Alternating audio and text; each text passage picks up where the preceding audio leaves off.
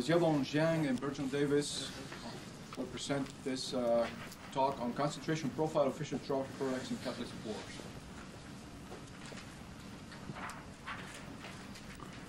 I will continue our Fischer-Tropsch talk. I'm going to talk about the concentration profile of Fischer-Tropsch product in catalyst pores. First of all, I'd like to introduce very simple.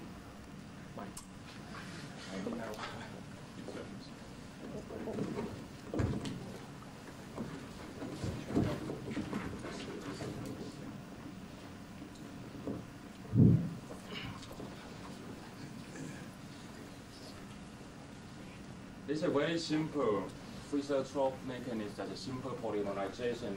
Any chain growth intermediate can pick up a CS2 to grow or pick up hydrogen to terminate, or go through hydrogen abstraction to form olefins, not shown here. Traditionally, we can simplify it, say there is a chain growth probability defined as alpha, and we assume that is a constant. In this situation, we say it's a single alpha. But in practice, very often we observe alpha is a function of carbon number. It looks like a two straight line. Actually, it's a curve, but people just say 2 alpha or multiple alpha. So this is the little background about Fischer-Tropsch. Now let's come back to our talk. I'm going to talk about concentration profile in catalyst pores. That's actually some internal diffusion of products. When you know how important internal diffusion is, with that knowledge that will help us design our reactor, design our catalyst. And most important motivation is about that 2 alpha thing. As I said, there are a number of mechanisms models in the literature. About that 2 alpha, there are a number of models to explain that observation. The most prevailing one is a diffusion model. This model has been proposed by big names and has been supported by other big names, so this is very popular for over a decade in the Fischer-Tropsch area. And recently we picked up this topic and we review models, and we figure out this model is fundamentally wrong because there's a confusion about what diffusion and diffusion limitation is. Diffusion is diffusion, diffusion limitation is diffusion limitation. They are two different, totally different concepts, even though they are related. And also there is people just assume single alpha, single phase product, even though there is a vapor liquid separation, they just assume vapor only. Again, there is a misunderstanding of what chemical potential is. So the objective of this work, I'm going to tell you this internal diffusion thing. I'm going to show you the hydrocarbon product concentration profile in the pores, and under what conditions this internal diffusion limitation may exist and how it changes with carbon number.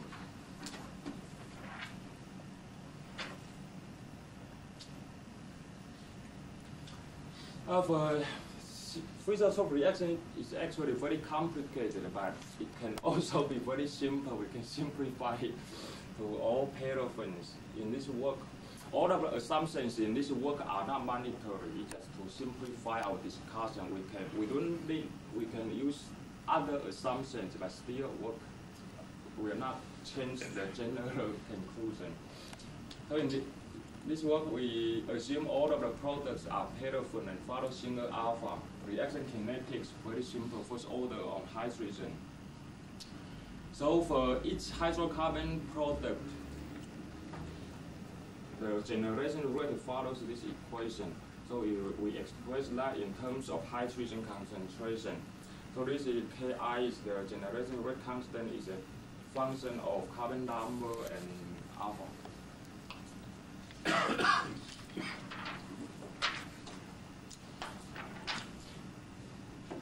We have all kind of reactor configuration for Fischer-Tropsch reactions.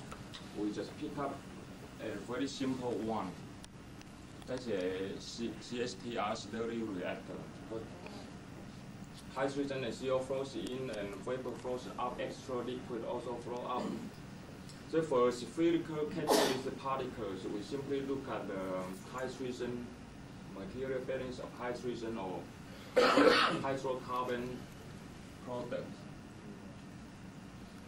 This is a diffusion term, hydrogen decreasing rate and hydrocarbon generation rate.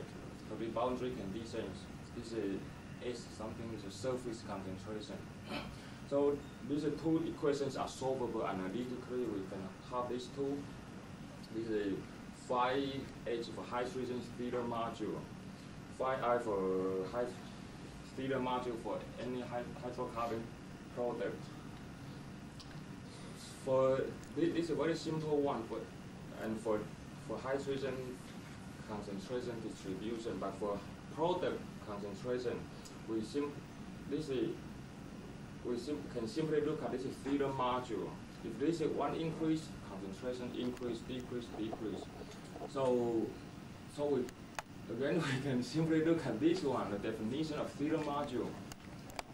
This Ki is a generation rate constant, and this is a hydrogen surface concentration. It's not a.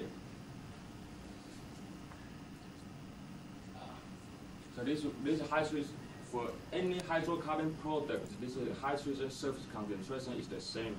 So if all of the products are in vapor phase, surface concentration decreases with increasing carbon number by a factor of alpha. Also, this is generation rate constant, decrease with increasing carbon number by a factor of alpha. So these two cancels out. The Fischer module is totally dependent on diffusivity. However, if there is the vapor liquid separation, Ki is still the same, but surface concentration change. So even though there is vapor and liquid, even vapor and liquid in equilibrium for any components, chemical potential in vapor and in liquid are equal. We still cannot assume it's vapor because the standard Gibbs free energy of liquid is different from vapor, and the difference can be is a function of partial pressure, the vapor pressure. So that is the we cannot say, oh, since the chemical potentials are equal, we can simply assume it's vapor. It's not true. So in this work, we make up three conditions to do simulation because we need to calculate the concentrations in liquid phase. So this pressure and conversion is we won't discuss that in this work. So we look at this as temperature and alpha value. This one is a low, pretty normal for say copper catalyst, pretty high alpha value, low temperature. And this one is pretty typical for the iron catalyst that we use in our lab, low alpha and high temperature. And under these cases, we are not going to produce liquid or produce gas only if we run in fluidized bed reactor or fixed bed reactor. But in stirred reactor, we still have vapor liquid separation because we have starting solvent. And this situation is a very high alpha value and pretty high temperature. It's I don't know if it's real or not. I just make up this one for we know why we need these conditions. So for simulation, we make some simple assumptions. All of the products are from carbon 1 to carbon 100 and selectivity follows single alpha distribution. This the also assume vapor, ideal gas, ideal liquid, and this is vapor pressure of hydrocarbon products, hydrogen solubility. Another thing is the diffusivity of hydrocarbon products. Some people use this one. Some people use this one. Of course, this exponential dependence decreases very fast, and some people argue this one over predicts the dependence of diffusivity on carbon number. And then this one is more realistic or not, I don't know, but for small molecules, we are pretty sure this one over predicts, but it's not important for this work.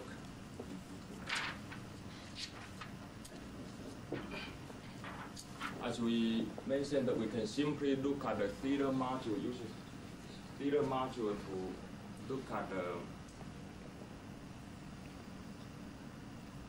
concentration profile.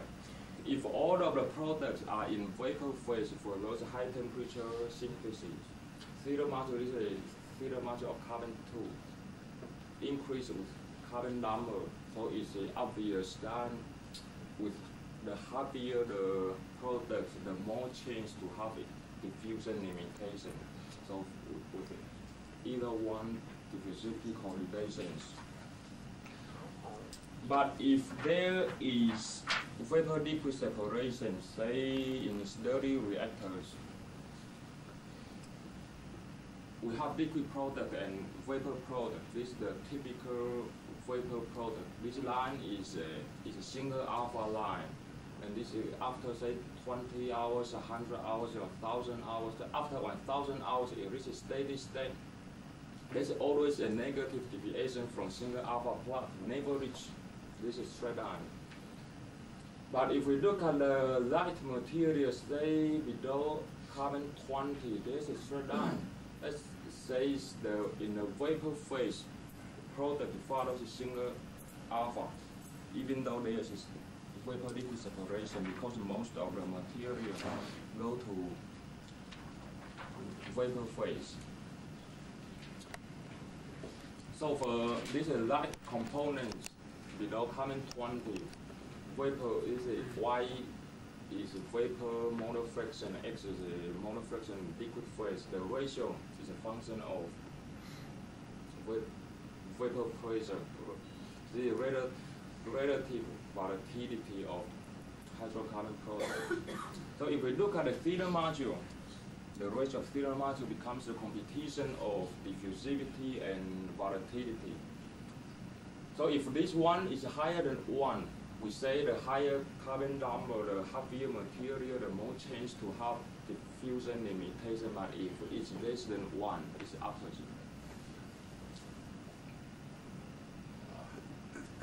So if the diffusivity follows this power law, there's always less than 1. There's no hope for higher material to have more chance of diffusion limitation.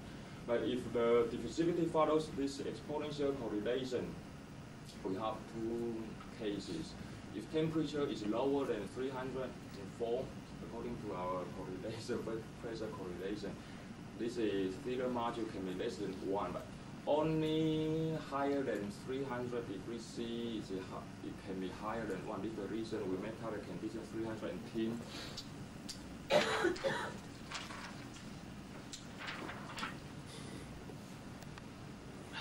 In the liquid phase, due to the liquid vapor liquid separation, liquid composition actually increase, but it does not increase forever. It increases to some key point and then decreases. It's a very typical feature of multi-component separation.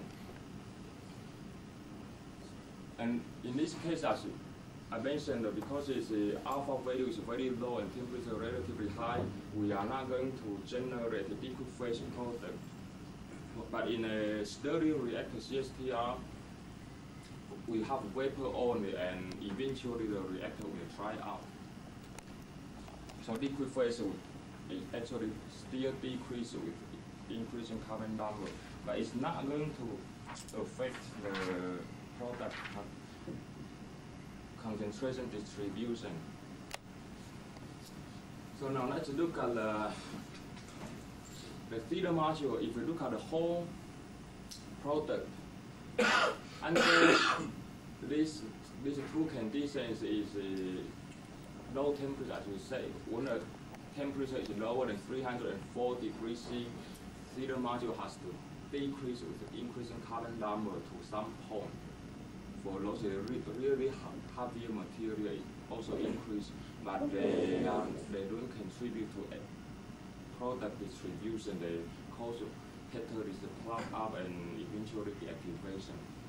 Only for low high temperature, higher than 304, I said we may cut this one 310, it increases very slowly and go up. This is in terms of theta module. If we, of course, we can also look at the concentration directly. So under this condition, I make up a 230 and alpha 0.85. So if the catalyst efficiency is 94% of hydrogen theta module to 1, the relative concentration of hydrocarbon is this carbon 2 is here. This is the catalyst center, this is surface. 2, 3, so the higher carbon number, the more uniform the hydrocarbon, the product concentration in the post. So after that, it increases until after 35, it jumps up to really high.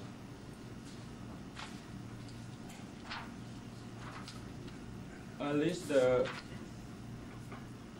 work, we assume all of the products are paraffin.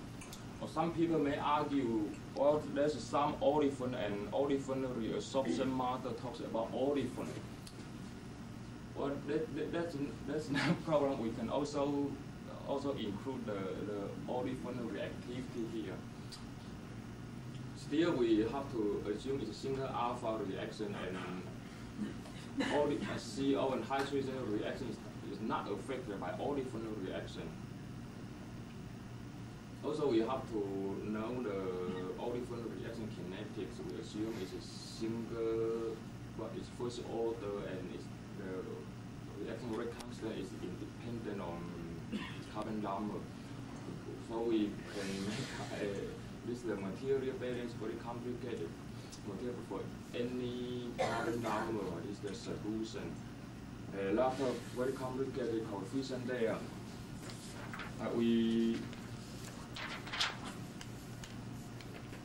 So with those that olefin solution, we can get this one. If all the products are paraffin, concentration goes down and then up. If all of the products are olefin, it goes down further, even faster than paraffin. So there's no chance. There's no chance for olefin to survive. And summary to this work is, if there is no internal diffusion limitation of reactants, there is no diffusion limitation. There's no diffusion limitation of product, and there are several differentiations in the presence of diffusion limitation of reactant, and diffusivity follows this one. If everything is in the vapor, the product is single phase, this relative concentration can increase with increasing carbon number. But if there's two-phase vapor liquid separation, we have two situations. Only one temperature is higher than 300, concentration can increase. Otherwise, relative concentration has to decrease with the increasing carbon number. So the conclusion is this internal diffusion limitation does not work for full alpha distribution. Thank you for your attention.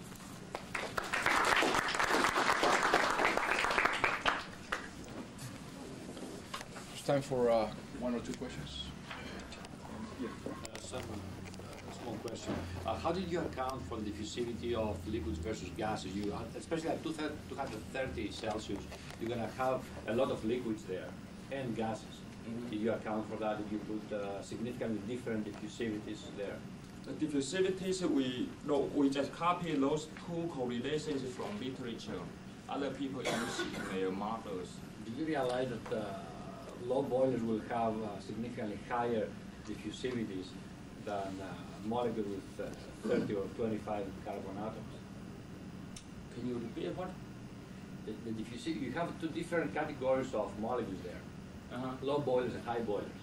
When you have large molecular weights, I bet these molecules are going to be liquids inside the pores. So the diffusivities are significantly lower, orders of magnitude lower. Diffusivity is significantly Lower than the smaller molecules. No, diffusivity. One follows exponents. One goes down exponentially with molecular weight. One goes down with the power law -0.6. That's the diffusivity other people use. We don't know the exact diffusivity, but we know the ratio, how fast or how slow they change. So, and in this work, we don't know the absolute number of any hydrocarbon product. We just compare the ratio. And this, the thin distribution, we compare the ratio only. And we don't have to know the exact value of any one. Do you feel the need to put external mass transfer limitations outside the pellet? That is external diffusion limitation. That may be true in fixed bed of reactor.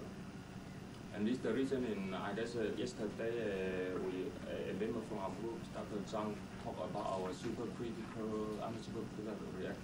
In this sense, that is to wash down the external layer, so that at least the inner layer. So we've been, yeah. There was another question? No other questions?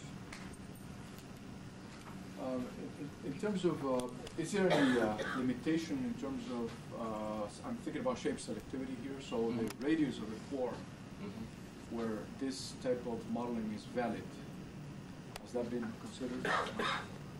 Because that is probably, they use that exponential correlation, they consider that already. For simple molecules, diffusivity, we simply use that Chapman-Enskog correlation. That is proportional to the reciprocal, to the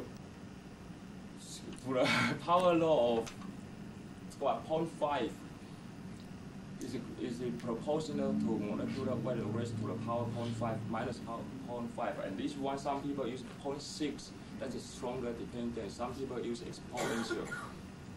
So even they consider that already. But that exponential correlation, I bet I didn't go back to the original literature. They copy from others, and I copy from them. I didn't go back there. I guess that works for very big molecules, polymerization, let's say several hundred thousands of molecules. But in Fischer-Tropsch, we don't have that long chains. We have, say, typically within 100. In our lab, we observe up to 80, carbon 80. I don't know, so we don't know that is true or not. But very surely that one wouldn't work for the carbon 2, 3, 4, 5, that's small molecules. Any other questions? Yes, thank you. We have a